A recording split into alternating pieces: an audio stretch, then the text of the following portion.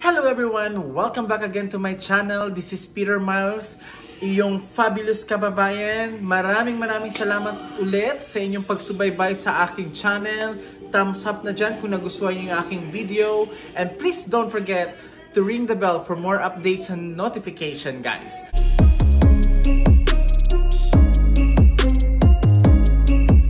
Alright, so what's the disadvantages and advantages of being a YouTuber?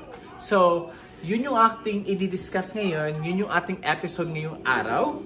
So guys, sana nandyan kayo, panoorin nyo until the end yung aking YouTube channel video sa episode na ito. So, pasensya na ulit kayo, may saging, may apple kung gusto nyo magpa-deliver, i-deliver ko yan sa inyo guys.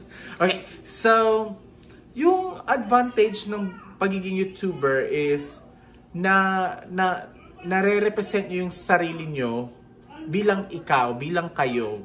So, parang ang advantage nyo is minsan, alam nyo, sa totoong buhay, mayroon tayong pinagdadaan ng stress, mayroon tayong pinagdadaanan na hindi ka nais-nais sa ating buhay. So, minsan, kapag may ginagawa ka, may pinagkakaabalahan ka, parang nawawala yung yung attention mo doon sa negative, parang napupunta lahat sa positive. So yun yung parang nangyayari ngayon sa akin. So yun yung advantage ngayon sa akin, yung parang nakakapagbigay siya saya sa akin, nakakawala ng stress kasi sa panahon ngayon sobrang dami talagang stress sa nangyayari ngayon. So hopefully matapos na yung COVID situation kasi parang iba na talaga yung mundo ngayon, parang yun na daw yung new normal, yung nakasuot ka ng face shield tapos mask. So habang nagwo-work ka, parang minsan nagwo-worry ka kasi konting ubo mo lang, parang may sore throat ka, nag-atching ka, parang natotrauma ka na kasi parang feeling mo may COVID ka, di ba? So kailangan natin ingatan yung ating self, yun. So advantages ng being YouTuber, nakaka-influence ka sa ibang tao, nakaka-inspire ka, nakakapagbigay ka ng motivation na wag mawalan ng pag-asa, na sa panahong ganito, kailangan natin magtulungan, kailangan natin mag-pray kay God na tulungan tayo, gabayan tayo, protektahan tayo sa kahit ano pa mang mangyari sa atin. Pasalamatan natin siya sa lahat ng mga kabutihang nangyayari.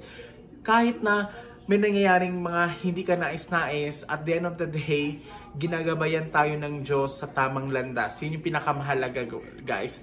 So, disadvantages minsan sa pagiging YouTuber, kailangan natin itong lampasan, guys. Ito yung aking ma-advice kasi disadvantages bilang isang YouTuber, minsan kaunti lang yung nanonood sa atin. Pero okay lang, pero kasi at the end of the day, 1 out of 10, meron talagang manunood ng channel nyo.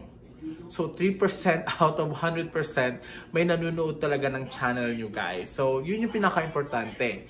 At secondly, sa disadvantages, minsan may mga bashers ka talaga na ayaw nung ganito, yung content mo, yung statement mo, parang hindi nila gusto. Pero ikaw mismo, kailangan mong, wag mong i-personal masyado. Kailangan mong lampasan yan. Kasi minsan, guys, yung mga bashers, nakakatulong sa atin para maging strong tayo, para maging tough tayo, guys. So, mga bashers, part talaga yan siya sa ating buhay. Part yan siya sa pagiging YouTuber, pagiging social media, ano bang tawag niya? Social media.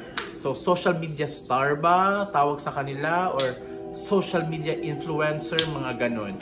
So, ayun. Sana nakapagbigay ako ng saya sa inyo ngayon. Again, kung hindi pa kayo nakapag-subscribe sa aking channel, please subscribe na po kayo. Huwag niyo pong kalimutan mag-thumbs up kung nagustuhan niyo yung aking video.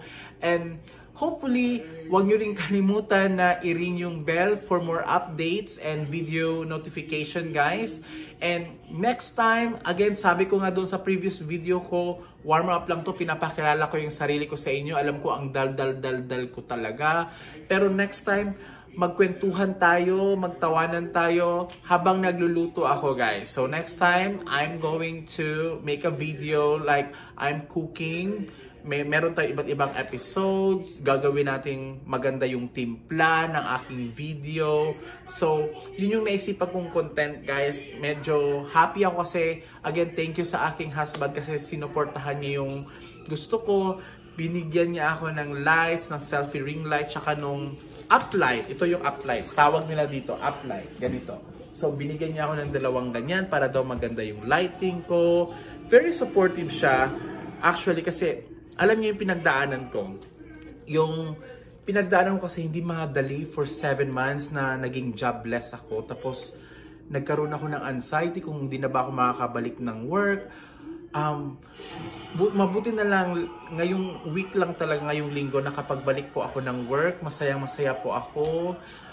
Sana sa mga iba dyan na hindi pa nakapagbalik ng work, huwag kayong mawala ng pag-asa. Kung hindi man kayo makapagbalik sa work nyo, may purpose si God. So, apply lang kayo ng apply and never give up on your dreams and in your goals, guys.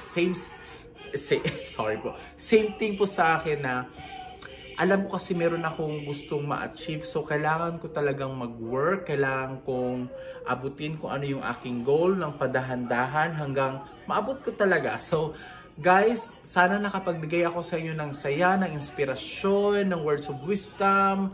Again, thank you again sa panonood sa aking channel. Huwag niyo pong kalimutan talagang mag-thumbs up. And next time, balik kayo sa aking channel. Gagawa ako ng magandang content.